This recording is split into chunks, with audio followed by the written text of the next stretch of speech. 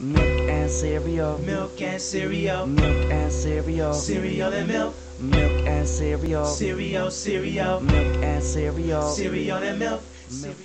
Cereal today is America's most popular breakfast item. It's been around for many generations now, and it is used worldwide. It clutters the pantries of many, and we love it.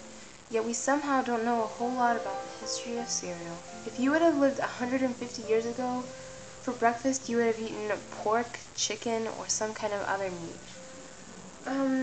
This actually may sound appetizing to you, but back then it was really health issue because they were eating meat constantly for breakfast, lunch, and dinner, and there was a lot of colon cancer, and it was just horrible for the health, so it wasn't good for them at all.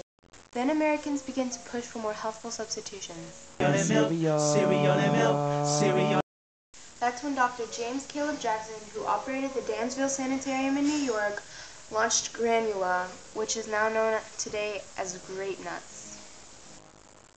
What we know from today, that granola was absolutely horrible. You had to soak it overnight to eat it, and even then it didn't taste very good at all, so I really don't think it caught on at all.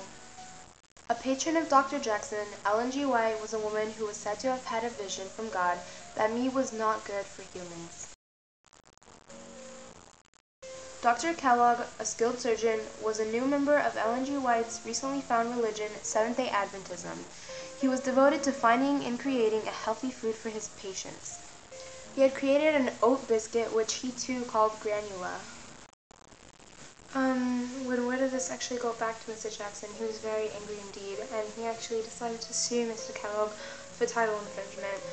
Thus, granula became what we know today as granola.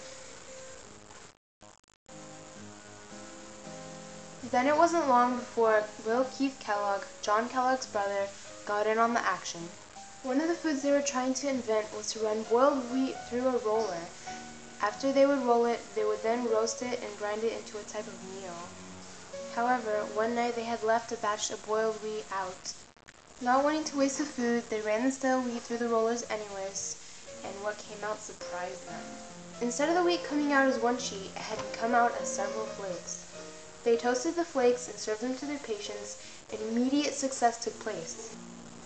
Now after this initial discovery, Will had created cornflakes, and he tried to persuade John to sell them to local grocers, but John refused, saying that it would compromise his medical career or cause him to look undistinguished. But eventually Will bought out his brother's portion, and he created his own company, and rightfully named it the Kellogg Company. The next pioneer in cereal was Charles William Post. Charles himself was staying at the Battle Creek Sanitarium when he first got interested in creating health food. He was intrigued by the cereals they were offering, and he too started his own company and called it Post. Cereal is today's main breakfast food, and people don't just eat it for breakfast either. It's eaten at dinner time, snacks, lunch. It has had a major role in better health, and it has easily conformed into our on-the-go lifestyle, with cereal bars and a variety of other unique inventions. It now plays a major role in weight loss, and that's a bowl of cereal.